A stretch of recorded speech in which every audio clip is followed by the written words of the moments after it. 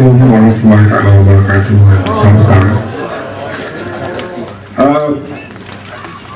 I agree that this is what happened in Para is not really a constitutional crisis in the sense that it doesn't involve any difficult point of law. What happened in Para has happened in many other places. It's a national crisis. And you know what that national crisis is? When UMNO loses power, or about to lose power, everything goes haywire. That is a national crisis.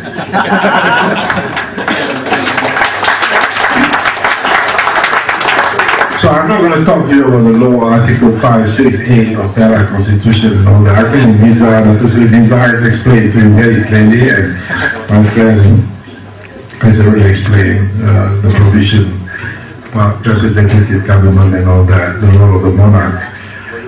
I want to talk to you about our national crisis. Now, this national crisis is this. This is a government that has no respect for the law, has no respect for justice, for what is fair, and is not even ashamed to flout the law. Openly. Openly. But this government has, unfortunately for Raya, has the support of the elite in the country. The elite means people in higher places. People who want to go out higher. People who want to have more money. People who want to have more permanent in London. These are the oligarchs that are supporting this regime. So you see, when the Prime Minister goes to a particular by-election and says, "Oh, you vote for me, I give you 50,000.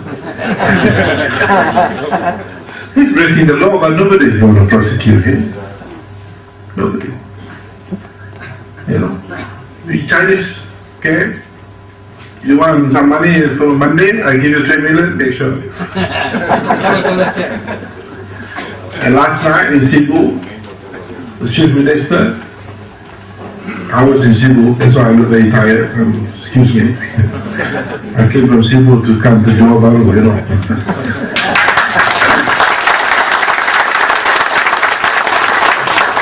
The Chief Minister said, okay, we cut down the tariff, the rates for the town buildings, the taxes in the town, for property taxes or property rates by 50%. Make every school child happy. Now, this sort of open bribery is, of course, against the law. It's against the law. And you think these judges, these great judges of ours, you think they don't know the law? Of course they do. They know it's a stupid decision. They know. But because they want to go higher, and because they want to protect this regime, do you think the Election Commission knows that they don't have the power to declare a vacancy?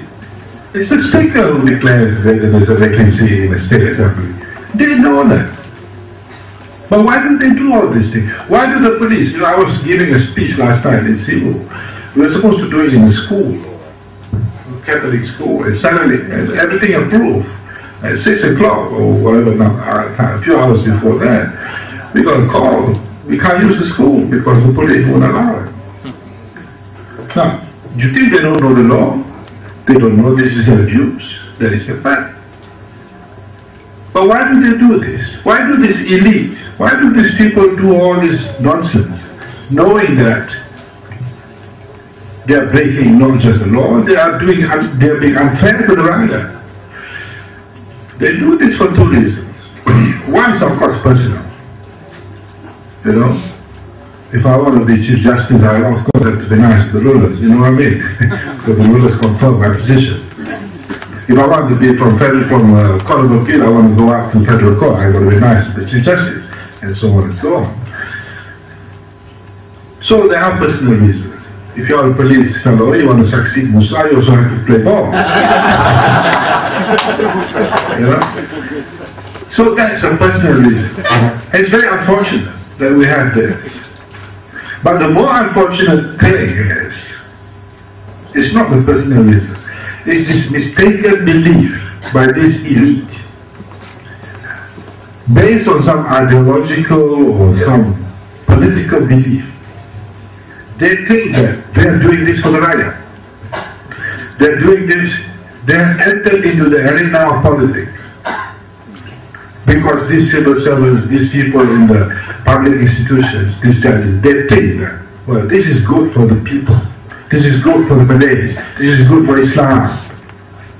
They have entered into the political arena. And this is the national disease that we have now.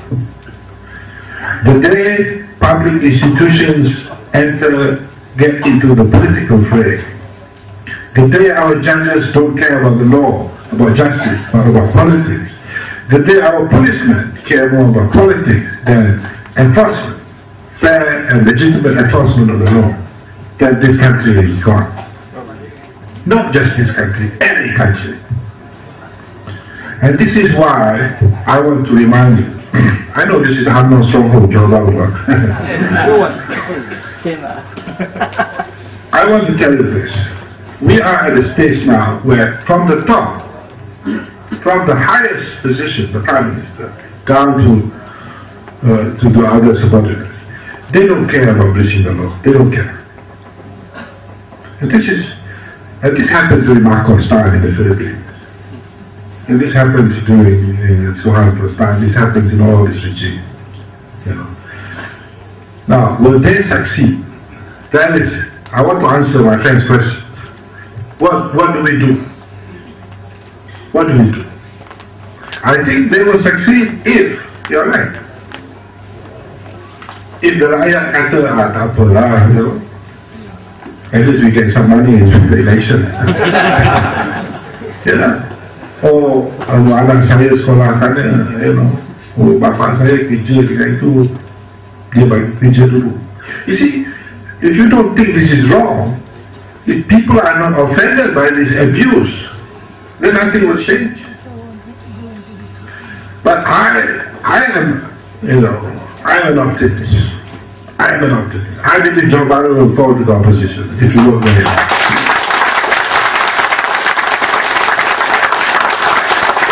I believe that justice is something every decent human being knows what it is. You can be a Muslim, a Hindu, a Catholic, or whatever. We know what is right. We know what is just. If you cannot do justice, if you don't believe in it, if you think that it's okay to be unjust because I want to protect my own group, then you end up not protecting your own group because you don't know what is justice. And this is something you have to remember. If you protect your own kind, your own clan, your own group, your own religion, your own community, and you think you are being fair, you are not. If you have no capacity for justice for everyone in this country, you have no capacity for justice. That is important.